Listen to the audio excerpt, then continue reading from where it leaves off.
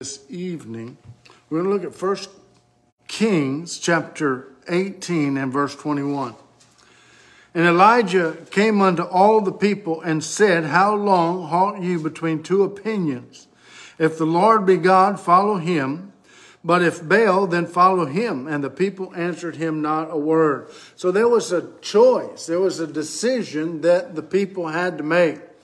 And we're faced with decisions on a regular basis. Every day we have decisions that we have to make. I want to go over a account that happened back in January 14th of 2003. There was a Dallas Cowboy football player named Dwayne Lewis Goodrich. And he decided early in the morning, 12:45 in the morning, to go to a strip club. That was a choice. He could either go or not go. He chose to go.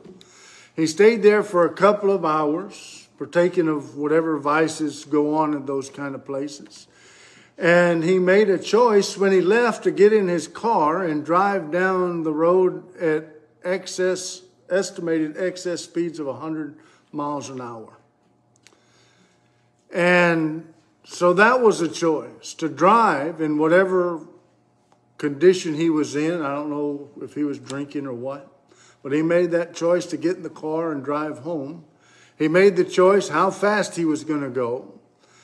And it turns out that he ran up on an automobile accident, and he had a choice. He could either slam on the brakes and try to stop, or he could swerve and try to wind his way through the wreckage. Well, he chose to try to swerve and wind his way through. And when he swerved, he went around the wreckage and come up on three men that were trying to pull an injured person out of a burning vehicle. And he struck all three men, killing two. Bad choice. Bad decision. Then he could make the choice to stop and render aid or continue on, and he chose to continue on. Now, do you think that when he chose to go to that strip club at 12:45 in the morning that he intended to kill two people? No, but he chose that. Do you think when he got in his car and was driving 100 miles an hour, he intended to kill two people? No. Do you think when he swerved rather than hit the brakes that he intended to kill two people? No. But that's what he did, and he's going to have to live with that the rest of his life. Choices, decisions that we make. Some decisions that we make may not seem at the time that critical, but if we don't think things through properly, one decision can lead to destruction. It may seem like to be an innocent decision. He never imagined that he would end up killing two people when he decided to go to that strip club.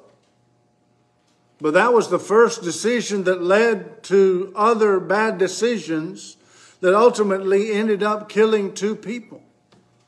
And he was responsible. We face choices every day of our life. The decisions we make determine what we are going to do, and they're going to determine the course of our life. And not only our life, but sometimes our decisions affect people around us as well. So let's look at some decisions that we need to make that we really can't afford to get wrong. We have some examples of decision making in the Bible. We read one at the beginning when we looked at the passage where they were stuck between two opinions. Some translations have decisions, two decisions, to do one thing or another, or accept God as God, Jehovah as God, or Baal, whichever one. Pick one and serve him. They were trying to straddle the fence and hold on to Jehovah while worshiping Baal at the same time. That's like a split decision. We can't ride the fence on some issues. It's either or. We're not allowed to be neutral.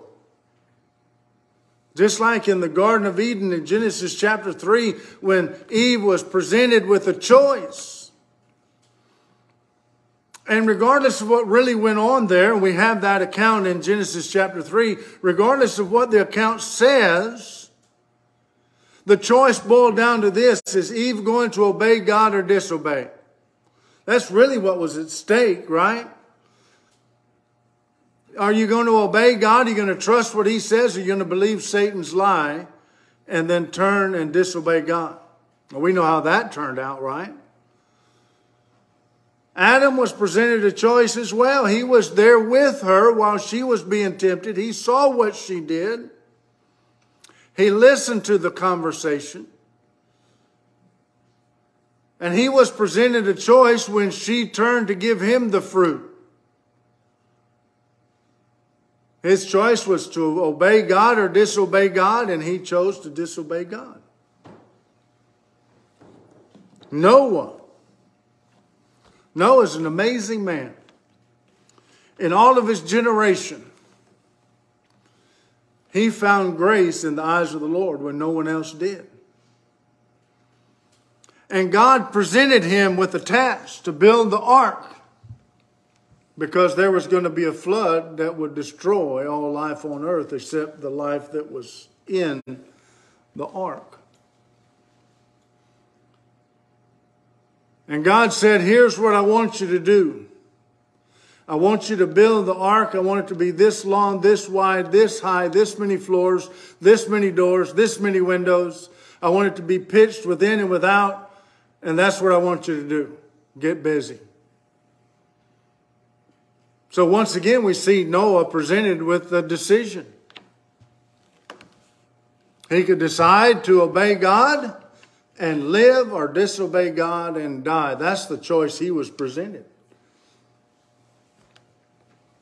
But at the end of Genesis chapter 6, the very last verse said, everything that God commanded Noah, so did he. He made that decision to obey God, to the saving of himself and his household and the animal life that exists on the world today. Joshua, we're all familiar with Joshua's statement in his farewell address in Joshua chapter 24 and verse 15. He challenges the people, if it seem evil unto you to serve the Lord, choose you this day whom you will serve, whether the gods which your fathers served that were on the other side of the flood, or the gods of the Amorites in whose land you dwell. But as for me and my house, we'll serve the Lord. Joshua had already made his decision. He's going to serve the Lord, and he's challenging the people to do the same. You know, we have those same choices every day, don't we? Whether we're going to obey or disobey.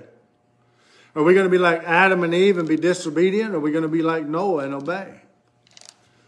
Are we going to be like Joshua and serve the Lord? Or are we going to serve other gods? See, those are decisions that we have to make. These are decisions we can't get wrong. These are decisions that have eternal consequences. Every situation in the Bible is an example of a decision being made. The day of Pentecost, Acts chapter 2. Remember that? They preached the first gospel sermon. Peter's sermon is recorded there for us. We get down to verse 37. They cry out. They're pricked at the heart. They cry out, men and brethren, what shall we do? Peter tells them, repent ye and be baptized every one of you for remission of sin. You shall receive the gift of the Holy Ghost. And then in verse 40, he exhorts them, saying, save yourselves from this wicked and untoward generation. They had a decision to make.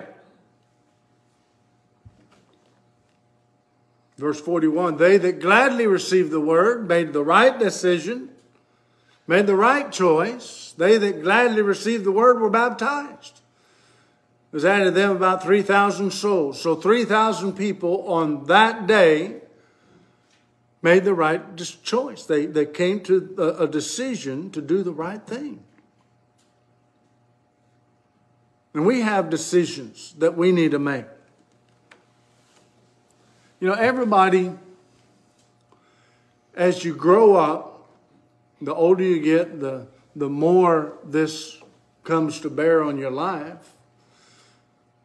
We have to make the decision of who our friends are going to be. Who our friends are going to be. You might think, well, that's a pretty simple thing. Just go out and find people that we have things in common with, and it's going to be okay, right? But it doesn't always work out that way. Christians are supposed to be different from the world. Now, if we're going to use that criteria, then our friends need to be what? Need to be Christians. And that's the way it ought to be. We have a fellowship. We have something in common with Christians that we'll never have in common with the world. And yet many Christians go out and make friends of the world. Some of the people that are in the Lord's church have closer friends outside the church than they have inside the church. And that's unfortunate because according to 1 Corinthians chapter 15 and verse 33, says what? Be not deceived. See, it's easy to be fooled by this. There are a lot of people in the world that may seem to be good moral people. We may have a lot of things in common. We work together, maybe at recreation. Maybe we like to fish or golf or hunt or whatever. We find people that we have common interests in like that. And we naturally become close to those people. Is that what we ought to do? See, that's that part of that deception. Be not deceived. Satan will take our closest friends, wrap them up and make them look really good and make it attractive to be friends with them. And then he'll turn around and use those very friends to get us to compromise the truth, to go back into the world. That's why Paul here says, be not deceived. Evil communication corrupts good manners. It's easier for our worldly friends to pull us away from the church than it is to pull them to the church. Does that mean we can't have friends in the world? No, but we need to be careful who we choose, lest they lead us astray. It's very easy. That's why in Ephesians chapter 5 and verse 11 it says, have no fellowship with the unfruitful works of darkness, but rather reprove them. It's very easy for us to compromise the truth when we have closer friends, closer ties to people in the world than we have closer ties to people in the church. But too often it's that way. Too often it is that way. People have closer ties to the world than the church. Here's another one. And I've seen this one happen a few times. What about choosing where we're going to live? You think about that? Something that simple. When I was preaching in Little Rock, Arkansas, there's a couple that worshiped in North Little Rock, and the congregation over there was drifting toward liberalism. There were some uncertain sounds coming from the pulpit, and they began to be concerned. And so they drove all the way across Little Rock to Lawrence Drive, where I was preaching at the time, and started worshiping with us.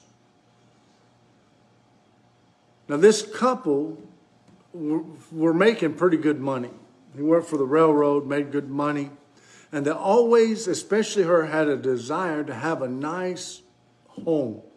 They already had it planned out. They had the design. They had the architect draw up a set of blueprints, and they were ready to go. And all they needed was a piece of land. And they came in one Sunday evening and said, oh, we've been out looking at property and we found the perfect place. God's really blessed us with this. We found a contractor. He's going to build the house for us, blah, blah, blah. And I said, how do you know God put that choice in front of you? And they kind of looked funny. And they said, what do you mean? Surely God put this in for us because this is what we've been wanting. And I said, well, did you check out the church in that area? Because they were moving pretty far away. It was going to be unable to drive back to where we are. And I knew the situation with the church around Little Rock, and I was pretty confident there wasn't a sound congregation within driving distance of where they were wanting to move. And they kind of got a funny look on their face, and they said, no. And I said, well, don't you think you ought to check the condition of the church in that area? You just left a congregation that has started to drift to come here because we're sound, and now you're going to move to a place and you haven't even investigated the condition of the church in that area? Guess who was right? Was it a blessing from God or was it a temptation from Satan? Well, Satan had his hand in that. They built a house over there, moved over there, no place to worship. When we think about moving, it's not about a choice piece of property. It's not about our dream home. It's maybe not even about having a better job. A lot of people move, well, I'm going to go over there and they have a good job for me. I'm going to make all kind of money. Have you checked the church out over there in that area where you're going to be moving for work? You know, James talks about those people that decided to move to another city and to buy and sell and get gain, right? What was their problem? They made a decision. What was their problem? They didn't include the Lord in that decision. There's nothing wrong with moving to a new location. But you need to make sure that when you do move, that you have something to go to regarding the church that's sound. Otherwise, you're going to get yourself in a bind. So, you know, if you move to an area, there's no congregation, what's your choice? You have to start a congregation in that area. Unfortunately, not everybody is in a position where they're comfortable trying to do that. Therefore, what do they need to do? They need to make sure of the condition of the church before they make that decision. Your friends can affect your eternal destiny. Where you live can affect your ability to worship God and in the end affect your eternal destiny. These decisions may seem simple. They may be ordinary. They may be everyday things that we do. But as we saw in our illustration of the Dallas Cowboy football player, one decision leads to another, to another, to another, to another. And sometimes you have disastrous results.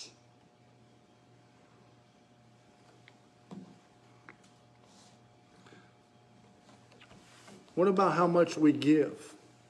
We make that decision every Sunday morning. Actually, we ought to make that decision beforehand. We shouldn't wait till Sunday morning to make that decision. A lot of people, they wait till they get here Sunday morning. They look in there, well, I don't know. I don't have much in there today. So, you know,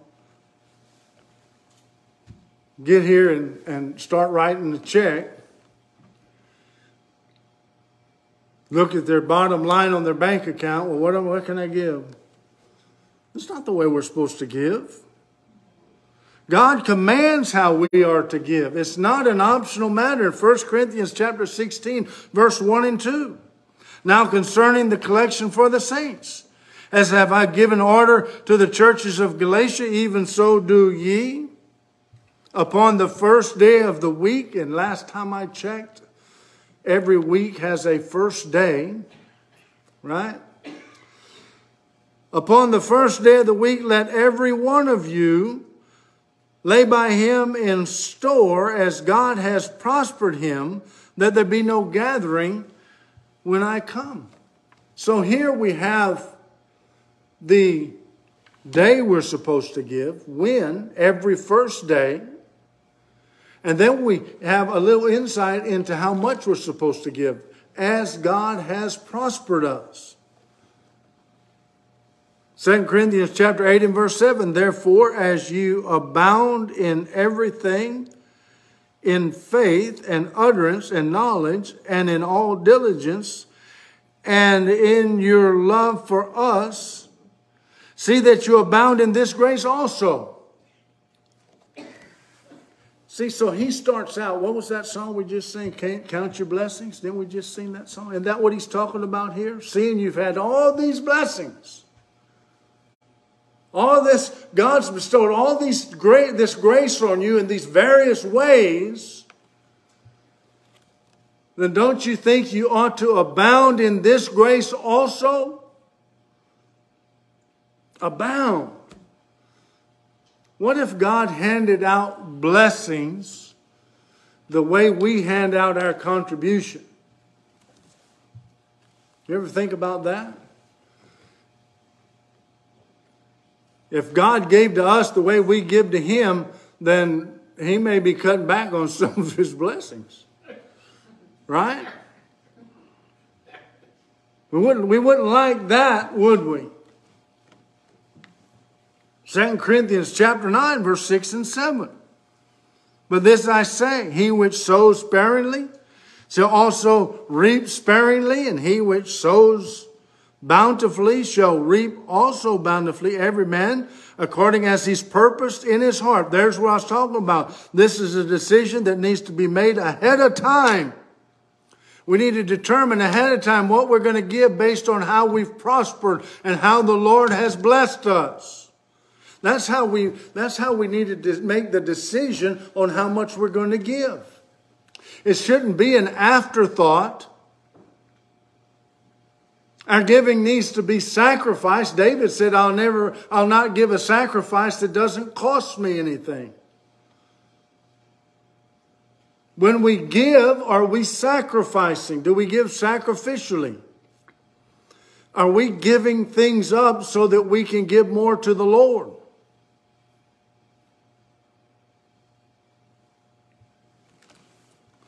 So it goes on. Every man according to his purpose in his heart, so let him give, not grudgingly or of necessity, for God loves a cheerful giver. So when we give, it needs to be as we prospered on the first day of the week. It needs to be determined ahead of time.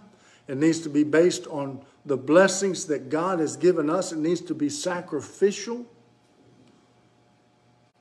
Understanding that the work of the Lord, notice what it says, if we sow sparingly, we're going to reap sparingly. If we sow bountifully, we'll reap bountifully. Now in that context, he's not talking about the prosperity gospel, like these televangelists try to pass off on us. See, they'll use these passages like this and say, yeah, see there, you can't outgive God. Have you ever heard somebody say that? If you hear somebody say you can't outgive God, you better watch out. We give, the more we give, the more God's going to give back. No, that's not the way it works. We give based on what God's already given us. Not in hope of future remuneration. No. We give cheerfully. We ought to be happy to give. That God's blessed us to the point where we can give. And we need to give generously. We need to give with purpose. We don't need to give grudgingly. Well, here we go again. It's time to take up a collection. What am I going to give? No, it's not that. We need to be cheerful. We don't give because we have to. We give because we want to. So what's this sparingly and bountifully talking about really? He's talking about the work of the church. The work that the church can do in evangelism, edification, and benevolence is directly proportional in what we give. If we don't give much, then the church can't do much. If we give a lot, the church can do more. And these are all things that we need to take into consideration when we give. Don't forget the widow's mites, not mice. I was preaching on this one time, and I said the widow's mites, and a lady had brought her mother with her, and they got home and said, I don't know about that preacher of yours.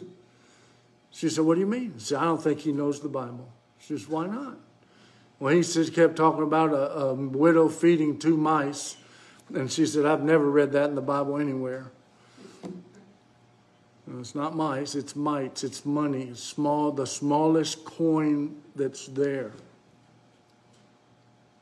And the text says Jesus was sitting over by the treasury watching what people put in. Think about that. When Jesus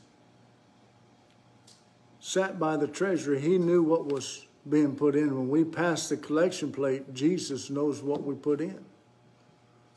Some people were given a lot. Some people, like the widow, was giving very little.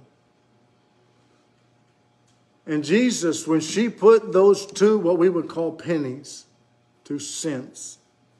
We don't have pennies, by the way. We have cents. 2 cents in the collection plate. Jesus says her contribution was more than anybody else's. Surprised everybody that heard that. Might surprise some of us here. How could 2 pennies be worth more than all these big, generous contributions? Well, Jesus said because they gave of their abundance and she gave of her living sacrifice. It cost her to give. Some people give and it doesn't cost them anything. Old Testament examples. The Jews were to give a 10th. Actually, if you figure out all the other contributions and taxes and things that they made, it was more than 10%. But then we come up into Matthew chapter 5 and verse 20, and Jesus said, except your faith exceeds that of your righteousness exceed that of the Pharisees and scribes, you shall not enter into the kingdom of heaven. They gave a 10th. What are we supposed to give? Give sacrificially. I heard one preacher say, I start at 10% and go up. That was his way of dealing with that. The next one. This is a pretty important one. Not that the other ones aren't important, but who are we going to marry? Who are we going to choose to spend the rest of our life with? You know, when we think about friendship and how a friend can influence you and pull you away from Christ, what about your spouse? That's the closest relationship that you're going to have on earth, even closer than your mother and father to their child, or the child back to their mother and father. This is your core of your family that we're talking about. So you have a Christian, they're planning on getting married. Who should they choose? What does it boil down to? What's the choice? Marry a Christian or a non-Christian? Now, I will say this. The Bible does not teach that it is a sin for a Christian to marry a non-Christian. Okay? It's not necessarily a sin. Right? And so they can choose to marry a non-Christian. But is that wise? Is that a good choice?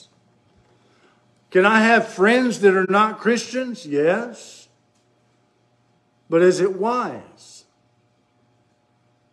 You see, sometimes there's choices that are either or. but there's a better choice to be made. And here, when we're talking about choosing a mate for life, there's the choice.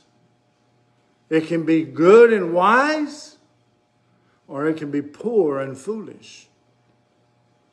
And it's not hard when we think about a Christian choosing a mate to come to the understanding that they need to choose another Christian and marry a Christian. It's not hard to look at that. Why would a Christian wish to join themselves with someone who does not have the same aim and desire as they do? When I choose a mate, the person that's going to have more influence in my life than anybody else, I need to choose somebody that's going to help me get to heaven and not hinder me to get to heaven. Young people need to sit down with the person that they're considering and talk about issues that are going to come up about what are your plans for your life in general. What job do you plan to have? How much money do you make? Right? What about children? Do you want to have children? How many children? Where do you live? We already talked about that somewhat. You live with your parents. Do you have an apartment? Do you have a house? Are you satisfied with the living conditions you're in? It may sound like simple things, but they're important. Where do you worship? If they're not a Christian, they may worship in some denomination. They may not worship at all. They may be an atheist. If we have children, how are we going to raise them? Are we going to raise them up in the nurture and admonition of the Lord, as the Bible says? Oh, I guess not, because you're an atheist.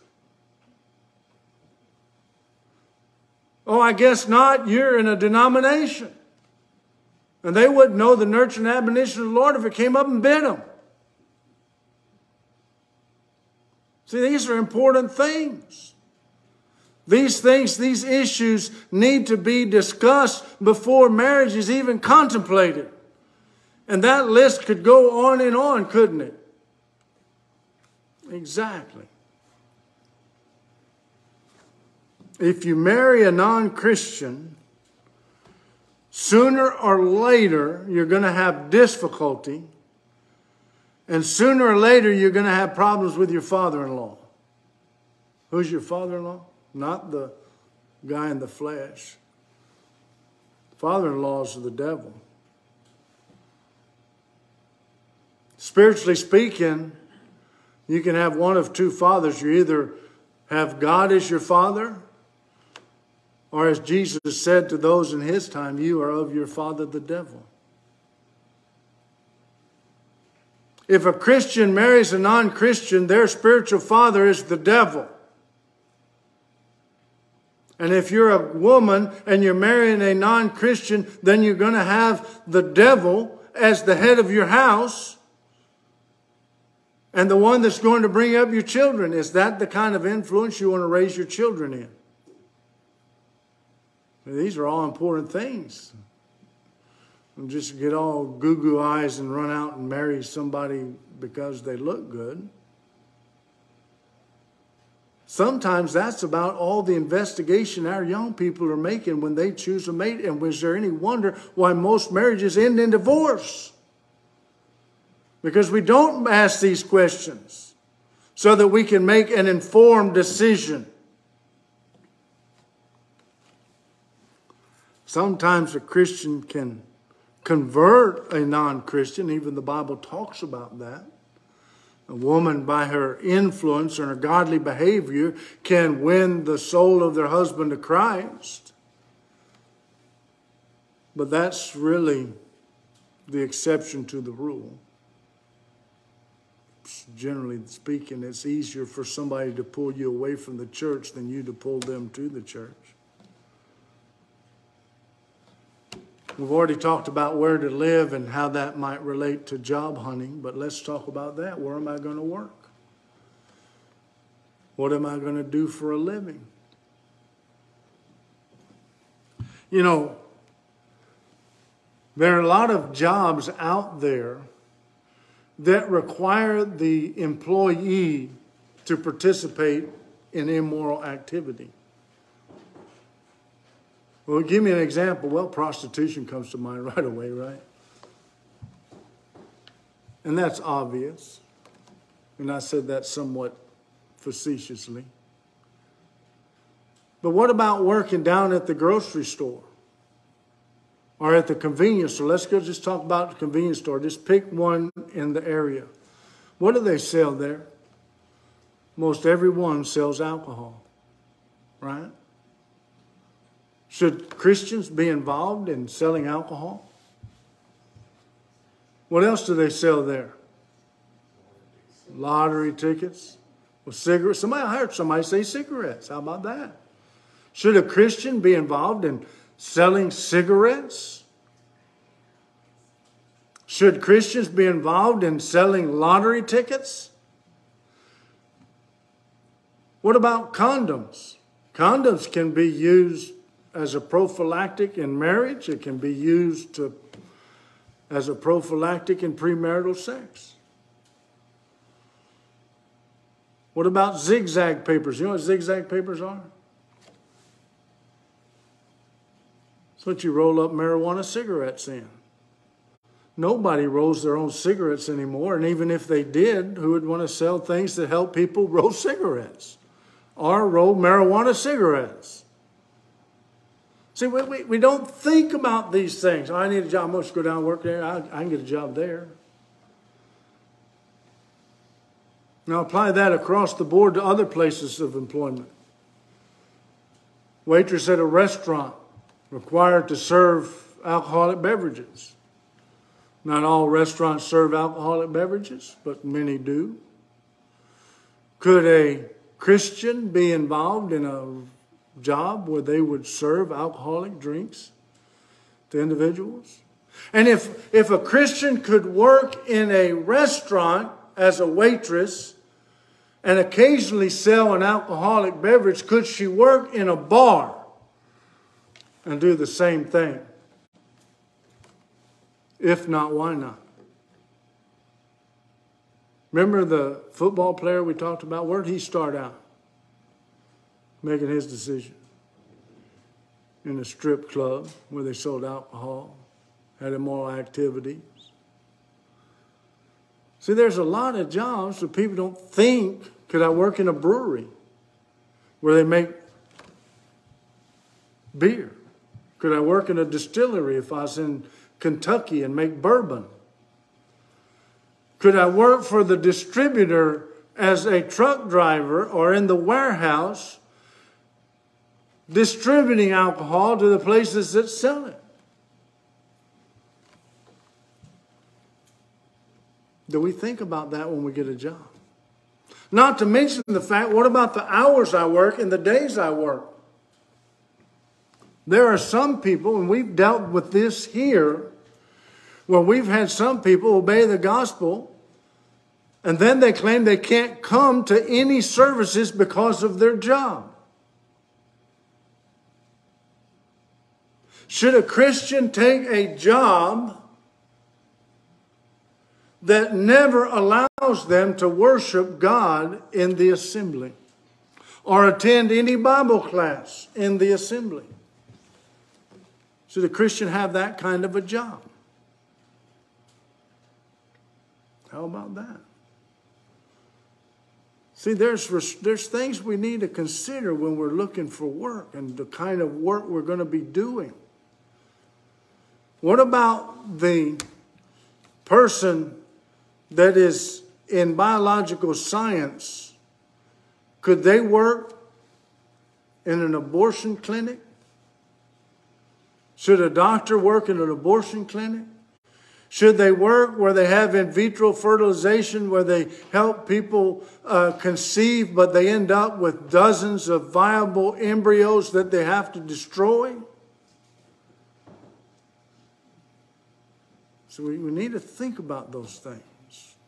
Young people fixing to go to college or in college, they're getting a degree that's going to help them get a job, that's going to affect the rest of their life. What kind of job can I get with the degree that I'm pursuing? And what path in life is that going to lead me down? Is it going to cause me to compromise my faith?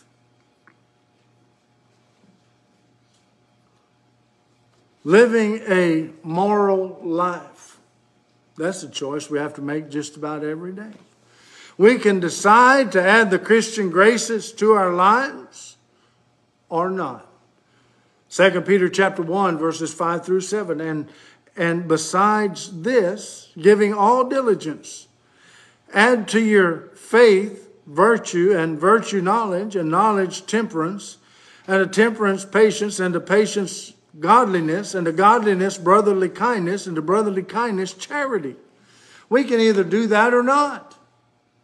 On the other hand, we can make the decision to live according to the works of the flesh or the fruit of the Spirit. In Galatians chapter 5, verse 19 through 23, it says, and the works of the flesh are manifest, they're obvious, which are these: adultery, fornication, uncleanness, lasciviousness, idolatry, witchcraft, hatred, variance, emulation, wrath, strife, seditions, heresies, envyings, murders, drunkenness, reveling, and such like, of the which I tell you before, as I have also told you in time past, that they which do such things shall not enter the kingdom of God. But the fruit of the Spirit is love, joy, peace, long-suffering, gentleness, godliness, faith, meekness, temperance. Against such there is no law. So we have choices when it comes to morality. And these choices sometimes come up and present themselves every day, and sometimes quite often every day. And it's good to sit down and consider some of these things that we may have to deal with ahead of time and make those decisions before we get into the heat of the moment and have to make that decision under pressure. Premarital sex, make the decision, I'm not going to do it. Get in that situation, stop. I'm not going to go there. Am I going to take drugs? Before I get in the situation where somebody's pressuring me to take drugs, nope, not going to do that. Am I going to take my first drink of alcohol? Make the decision before the time comes when somebody's trying to put a drink in your hand. Nope, I'm not going to do that. Am I going to smoke a cigarette? Chew tobacco? Dip snuff? Smoke a pipe, smoke cigars? Nope, not going to do that. Make that decision before the pressure's on. And we can go on and on. All those things we talked about earlier. Make those decisions ahead of time, and that way you're ready not to compromise when you're under pressure. Then here's a really important decision that we all have to make, and that's the decision to become a Christian. We've already talked about Peter encouraged those on Pentecost to become Christians, Acts chapter 2 and verse 40, with many other words. He exhorted them, saying, save yourselves this wicked and perverse generation. You make that decision to obey the gospel or not. Every time we give the invitation, you have that decision before you. And as a Christian, if you've gone back into sin, when we make that invitation, you have to make the decision, am I going to respond by repenting and praying or not? And once I become a Christian and I'm a faithful Christian, then I have the choice of whether or not I'm going to go out and evangelize, or if I'm going to edify my brethren or help the needy, worship and serve God. Those are all decisions that I have to make as a Christian. You make the decision ahead of time. So we have our lesson before us. We could go on and on with other things, right? But this gives us the idea. And really it boils down to, at this point in our lesson, to offer the invitation and make the decision yours whether or not to obey the gospel, or as a Christian that's gone back into sin, to repent and pray. So we offer that invitation. The choice is yours. The decision is yours. If you're subject to the invitation to come forward or not, it's up to you.